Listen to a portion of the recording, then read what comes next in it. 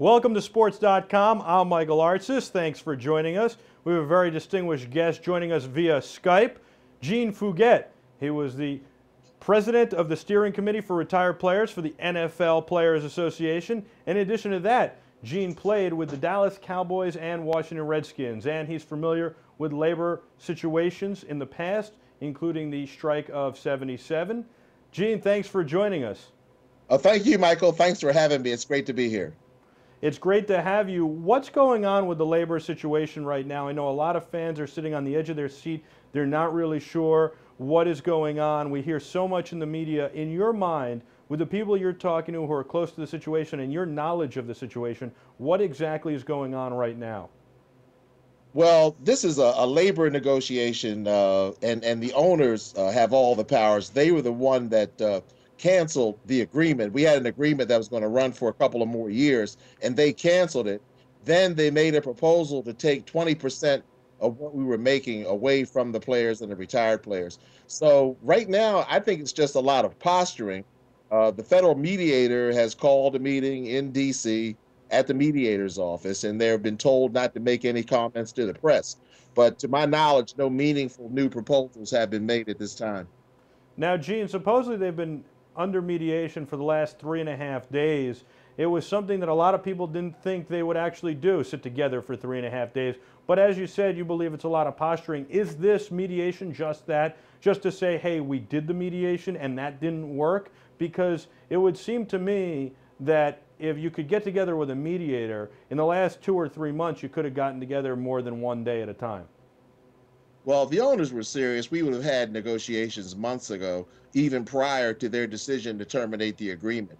In our view, it's a hardball play for them to test us, to test our resolve as a union, to see if we're going to stay together under duress. And their plan now is not to negotiate, but to put us under duress along with the fans in America. We're all being held hostage by the owners. So much is being made about whether the NFL has the right to do this, if you guys will go to court, if you're locked out. What do you think the legal situation and legal ramification is of this situation, being a lawyer yourself? Well, the legal alternatives are very clear, Michael. Right now, we've bargained away all of our rights. That's the only way the NFL can have a draft. They can limit our salaries, that they can share revenues as a legal monopoly.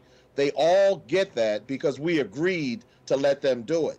Now that we're no longer in agreement, all bets are off the table. And I would say right now, the NFL draft indeed is in jeopardy. I don't even know if they can legally have a draft in April.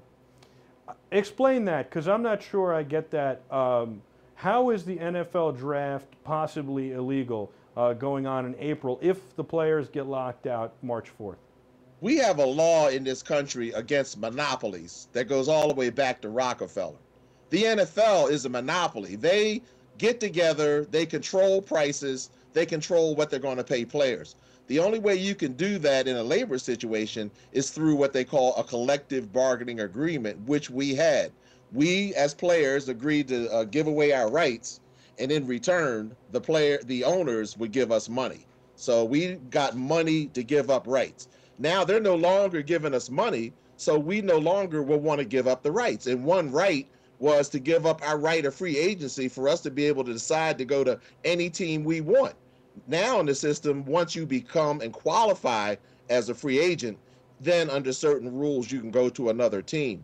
But without the collective bargaining agreement, it would be like any other person in America in any other kind of job where you can leave one employer and go to another.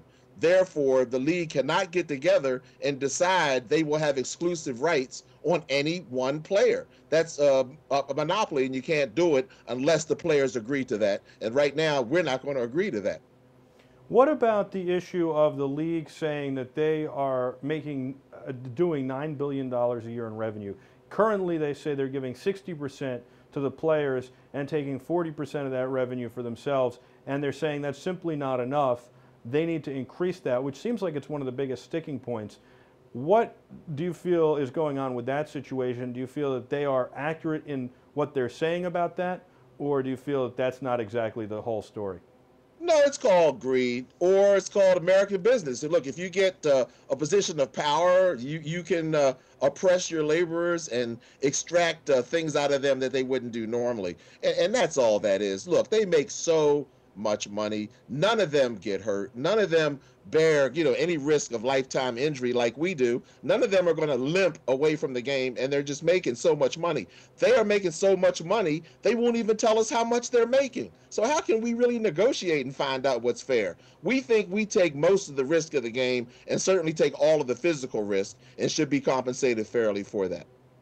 Now, what do you think are the 3 or 4 major points here in this negotiations? Well, it would be very hard to sum it up in that regard. I mean, the owners are trying to find ways to make more money, and we would love to find ways to make more money where we wouldn't be more at risk. So 2 additional games, more at risk. Taking less money, more at risk. So the owners have not really come up with anything that would help the players. They're only coming up with things that'll help them.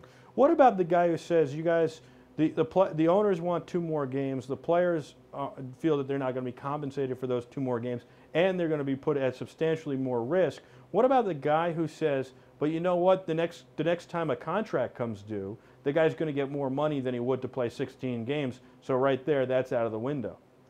Well, I don't know if that argument is valid. I played in the league back in the 70s when we went from 14 to 16 games. In the old days, we had 6 preseason games, and those games were designed for us to get in shape to prepare for that grueling 14 weeks of the NFL schedule. Yeah, they've changed a lot of the rules, and they've changed the rules so smaller guys can play, you don't get clipped from behind and that kind of thing. But the game is far from safe, and it's only a question of how much the human body can endure. We did not have the right to our own medical records until 2006. I'm sitting here today in 2011, and the NFL cannot tell me or will not tell me how many concussions I suffered. And that has to stop, and I think they have to start thinking about giving medical care. Right now, when a player leaves the game, he has medical for 5 years.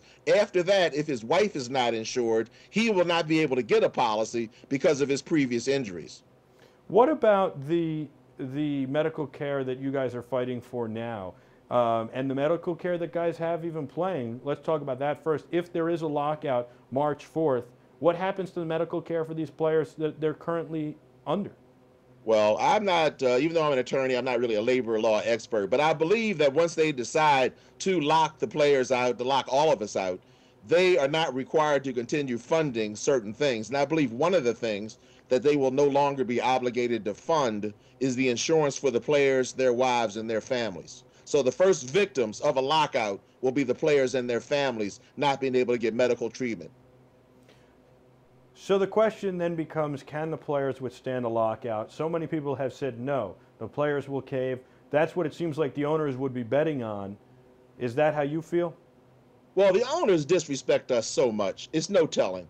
Number one, the owners cannot agree among themselves. Number two, it is clear that the owners really feel that players think they're lucky and fortunate to be playing. We have some of the smartest, most educated player leaders than we've ever had. 5 years ago, many of them were new, didn't know the history of the union, didn't know how we had to fight for our rights, didn't know that owners always were trying to take rights away rather than give rights to us, didn't know that the owners didn't want us to get medical treatment, didn't know that the owners didn't care about concussions. But now they know that the owners care about one thing, and they can't even agree about that, and that's money and how they should share it among themselves. So if they can't decide on how to share among themselves, all of us players and fans are victims together.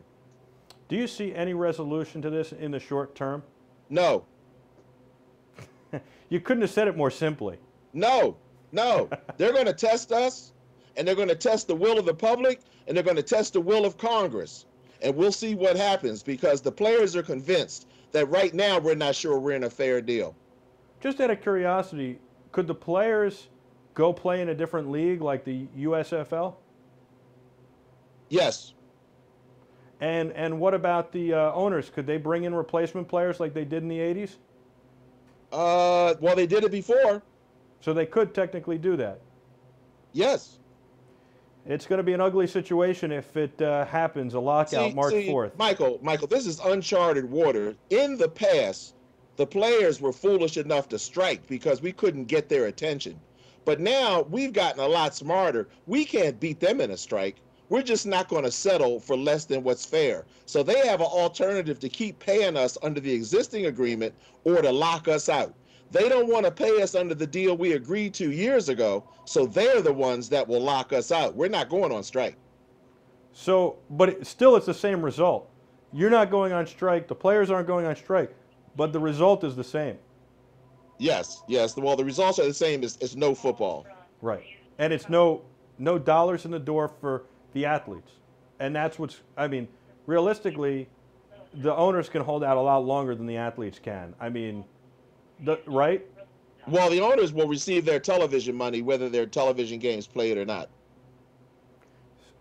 So, how does this thing get resolved? When the owners decide that they're tired of the pressure they're getting from the public, and they'll bring football back. All right, well, Gene Fugett, thank you very much for joining us from Washington, D.C. I know we're going to have you on regularly as this situation unfolds and continues to change and maneuver. And we'll continue to talk about this. We'll have on other players here on sports.com. You can follow us at sports_media. That's sports_media at Twitter. And you can check out our website, sports.com. I want to say Thanks, Michael, and I hope I'm more optimistic next time. I hope so, too. You don't seem that optimistic today, but I think the situation at the moment is bleak. And I think I speak for every football fan when I say I hope to see football in 2011. And I hope that the owners and the players both can resolve their differences. Well, as a former player, I'm a fan too. So I'm hoping for the best, but we're prepared for the worst. Thank you so much for joining us, Gene. And thank you for having me on this great network. Thank you. Thank you. We'll catch up with you soon. Thank you for watching sports.com. You can check us out at sports.com, sportce.com, and follow us on Twitter at sports_media. We'll have a lot of shows we're bringing to you in the next few weeks that'll debut on our network, and we've got a lot more, so check us out. I'm Michael Artsis. For everyone at Sports, be terrific.